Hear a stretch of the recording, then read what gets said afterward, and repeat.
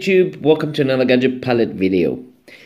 The question for today is, how do you set your graphics in Infinite Flight?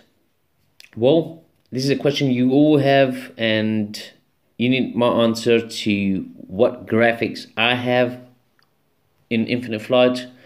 Okay, let's go ahead and just do this. What you need to do, guys, is go on Flight Solo or online. Press on the settings on the top left hand side and go to the second from last, graphics, and have everything to high like I do. High, very high, high, and high. So this is my settings for, this is what I use when I fly and makes my graphics look amazing. And what you need to do is just copy my settings and just change your gameplay. But there is one little problem to this, guys. Just make sure that your device handles all these graphics, because there's devices that this might cause to your device lag or even a crash. So every time you fly and you're just gonna crash and you lose your flight, and that's not a point. It depends on your guys' device. My personal opinion is make sure that your device is 3 GB RAMs and over, just to be much comfortable with those graphics.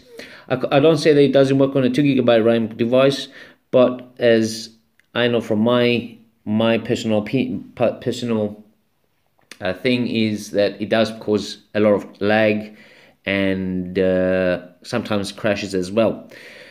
If you guys are recording videos, then it's going to be a big problem when you're using a screen recorder and you have a low device to fly with, have all your graphics too high, and then record at the same time. This will definitely cause you a few problems when you play. So my personal opinion is have a 3 GB RAM and over device so it can handle the pressure of Infinite Flight's amazing graphics.